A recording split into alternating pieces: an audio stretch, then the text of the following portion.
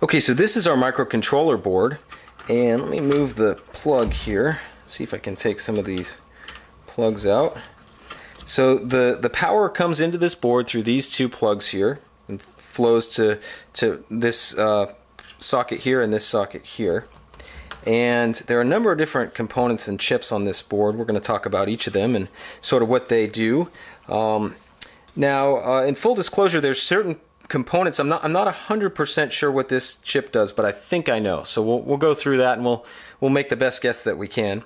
So this, I believe, is an EEPROM, which is an erasable memory chip that it's an electrically erasable programmable memory chip that stores an index of commands for this board even when the power is shut off. So this chip right here, which is the central processing unit chip and controls all the functions of this board as well as the functions of the entire unit, this chip basically can go and pull indexed commands from this so it sort of acts as like its memory.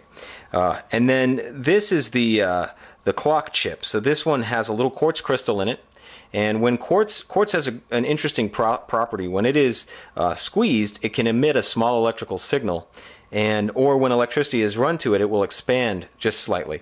And so because of that, it's very consistent in the way that it responds to electricity and very consistent in the way that it expands. And so because of that property, they're able to run electricity to it and get it to expand and get a return voltage, and that they can determine this device here can allow the chips to determine a very precise timing. It's the same type of timer that's inside of a quartz wristwatch. But anyway, it allows this board to synchronize itself, which is really important when you're reading a lot of data from a disk, and you have to make sure all those ones and zeros end up in the right place and everything happens in sync. So that's very important there.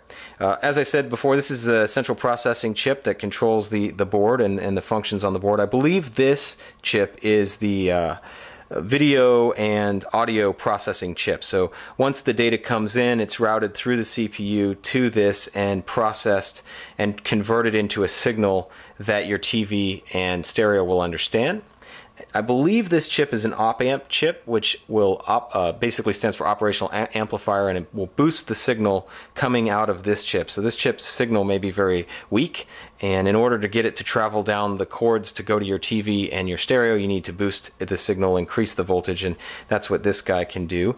And this chip right here is a motor controller. And so what it does is it controls the direction and speed of the motors, and it does that in a very precise way.